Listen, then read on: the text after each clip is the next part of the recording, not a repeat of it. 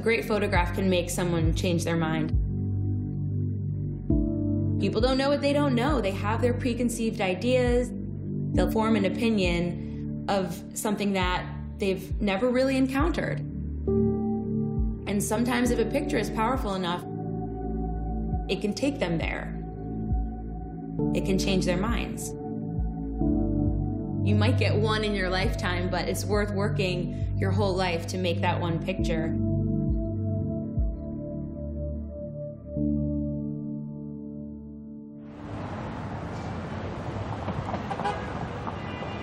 I bet they want this story.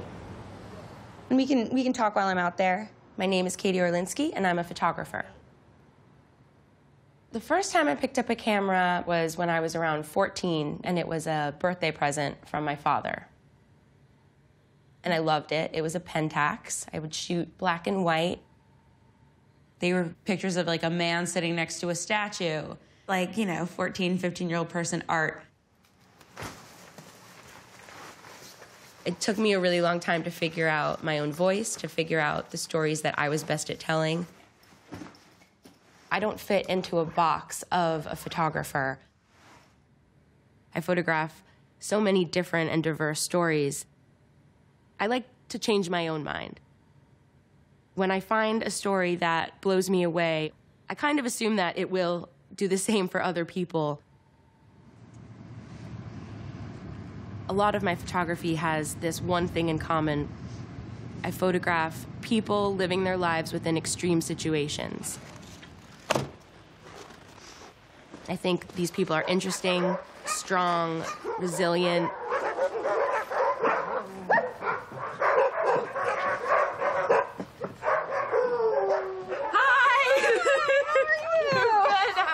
My name's Kristen Pace, and I'm a professional dog musher.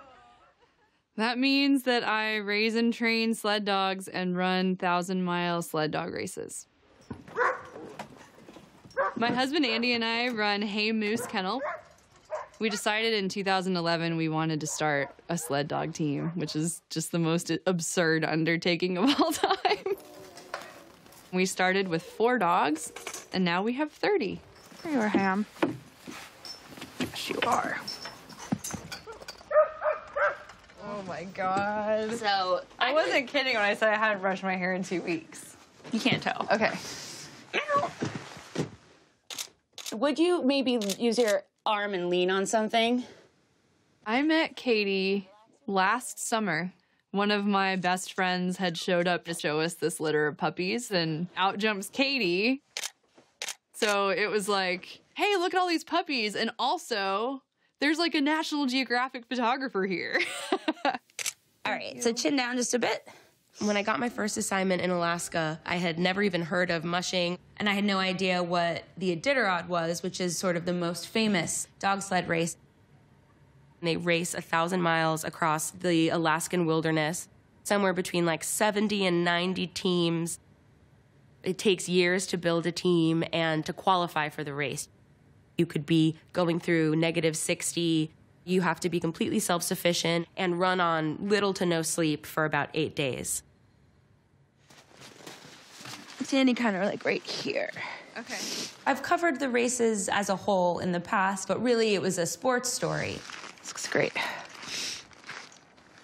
For this story, I'd like to focus on Kristen, who's going to be running her first Iditarod. I'd really like to tell the story of one person and what it takes to run this race.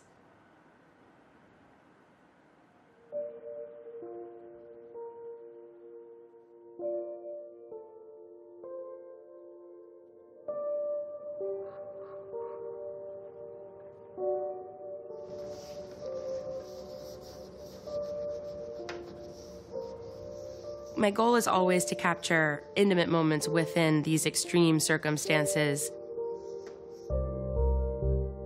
I think it's really important to capture images that make people feel something for the other person, that has a universal quality to it, because everybody loves and everybody is devastated.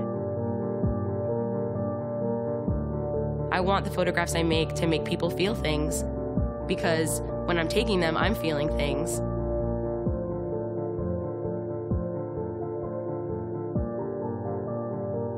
After experiences covering conflict and losing friends, I definitely became pretty cynical and disillusioned.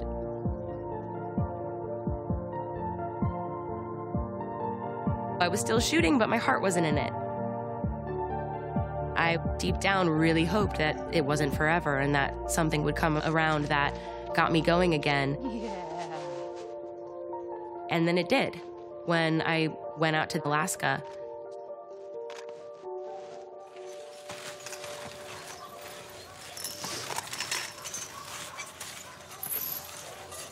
How many dogs? I'm just gonna take 8 today because it's so icy and Yeah.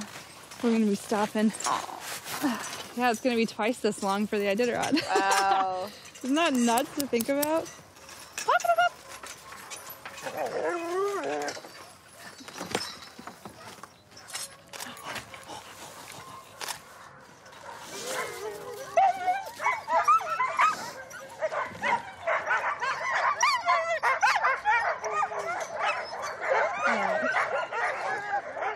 And then whenever you're ready.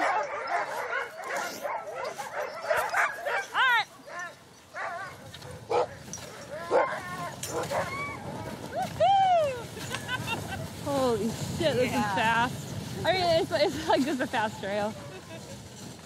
So the feeling of being out in the middle of nowhere, totally alone with a dog team, it's the ultimate test because it's like every experience you've ever had in your life and all of the training you've ever done in your life has led you to this moment. And here you are, and there's no one here to reach out a hand and help you. It is totally up to you to get you and these 16 living things that you love more than anything in the world safely to the next spot on the map. It gets you to the root of yourself. And I think that's why it's so addicting.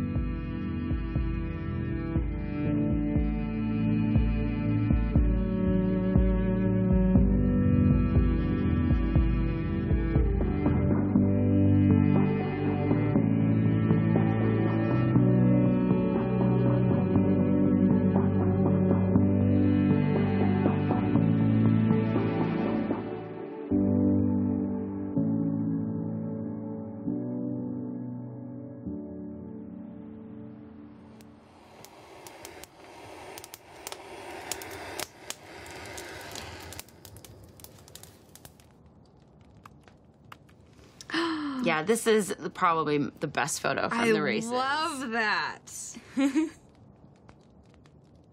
The thing that surprised me the most about the mushers were how many female mushers there were. God, she looks like a badass. Yeah. You made all of us not smile. I have some smiley photos. Whatever. Whatever. You're trying to make us all look really tough. You are really tough. Are you nervous for the Iditarod? I'm excited. I can't wait to see the ocean. And just to know that, like, we got there from here. We got all the way to the ocean from here.